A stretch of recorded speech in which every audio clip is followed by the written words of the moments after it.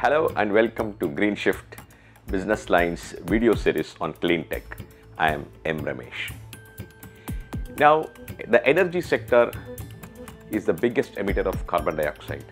It is not easy to decarbonize the energy sector. To make matters worse, in the case of India, coal is our energy mainstay. It is the biggest source of energy for India. We have to use coal, but we can't also use coal because it emits carbon dioxide in large quantities. So what do we do? How do we decarbonize our energy sector? Please do watch this video.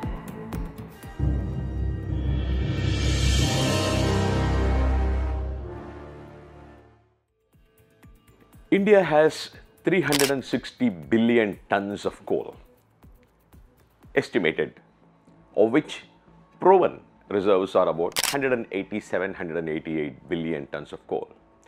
Now we currently consume about 1 billion tons, which means it can comfortably last us for about a century or a century and a half easily. But then we cannot use coal because coal is a dirty fuel. It emits large quantities of carbon dioxide. It is the worst emitter of greenhouse gases among all fossil fuels. But we also have to provide energy to all our people and our growing economy. So what is the way out? Is there an alternative? Wind and solar can, also come in handy, but they cannot really replace coal because wind and solar are intermittent, they are not available all the time, and so on and so forth. We have to find another fuel to replace coal, and looks like there is one. I am talking of thorium. India has about a little over 1 million tons of thorium, enough to last us for several centuries. Now I know what you're going to say. You're going to say, oh my God, this is old hat. We have always known that thorium can be used as a nuclear fuel. But then that's not easy. There are so many problems. Yes, that is true. It's because thorium has to be paired with another fissile material like uranium-235 or plutonium-239. And only then can that thorium be converted into another fissile material, uranium-233, which can be used in another nuclear reactor and to generate heat and then electricity. Yes, that has been the problem. That is why we could not use thorium all these years. Now, in order to use thorium, you need to first build up sizable stocks of uranium-235, which is naturally available, although in small quantities, and or plutonium-239, which gets produced in the conventional nuclear reactors. To cut the long story short, you need at least sufficient stocks of uranium-235 and or plutonium-239 to be able to use thorium, because we have to pair thorium with uranium and then do it. Until such time as we have enough stocks, you can't use thorium. That has been the situation until now. Now, there is a company in the USA. It is called Clean Core Thorium Energy. It was set up by an Indian businessman, a Gujarati gentleman by the name Mehul Shah. Now, this company has come up with a new type of nuclear fuel. It is again a mix of uranium and thorium, but in this particular type of nuclear fuel, there is very little uranium and more of thorium. What that mix is proprietary, it is patented. Clean Core Thorium Energy will not tell us what exactly that formula is. That is their secret.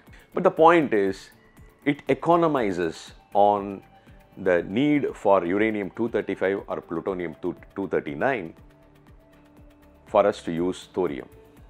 By the way, they call this fuel ANEEL, A-N-E-E-L. ANEEL stands for Advanced Nuclear Energy for Enriched Life.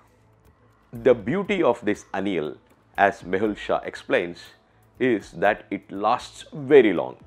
First of all, it needs very little uranium-235, and then it burns up. It has high burn up, which means if you put it into rods and put it into a nuclear reactor, it will be there generating heat for a very long time, much longer time. To give you an idea, the conventional fuel burns up about 7,000 megawatt hours. ANEEL, the company claims, has a burn up of 60,000 megawatt hours, something like 8 times the conventional fuels. And the nuclear waste it generates is of very small quantity and can be easily handled. And furthermore, there is no concern of this being diverted to weapon use because you are using thorium here. There are technical reasons for that. If you use this fuel, the world is not going to be apprehensive about any diversion for weapon use. Let us ask Mehul Shah himself about this fuel. ANEEL fuel is a patented combination of thorium oxide and HALEU, high assay low enriched uranium. It will leverage superior physical and neutronics properties of thorium, which burns for a much longer period in a reactor while delivering several significant benefits in terms of proliferation resistance, improved safety, and reduction in waste produced in the fuel cycle of PHWRs. Thank you very much. I request you to explain to our viewers how this fuel ANEEL is going to help India use its thorium reserves right away. We do have two paths to leverage use of thorium in India. One would be following India's domestic three-stage program. Natural uranium fuel PHWRs in the first stage, fast breeder reactor using plutonium-based fuel in second stage, and advanced nuclear power system using thorium in the third stage, which is a longer path. A shorter path would be using thorium HALEU-based ANEEL fuel in existing PHWR, which would accelerate use of thorium in India in the shortest period of time. Thank you. Mehul, please tell us how market ready your fuel is. ANEEL fuel is market ready in a very short term. We anticipate to commercialize ANEEL fuel in 2026. Thank you very much, Mehul. Wish you all the best. There you are.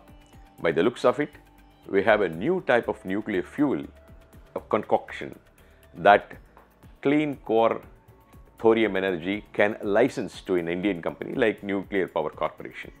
And this fuel will enable India to start using its abundant thorium reserves right away, almost immediately. But then when we say right away, in this context, does not mean day after tomorrow. I see the use of thorium being at least about 10 years away. But then, in the life of a country, a decade is but a wink in time. Thank you.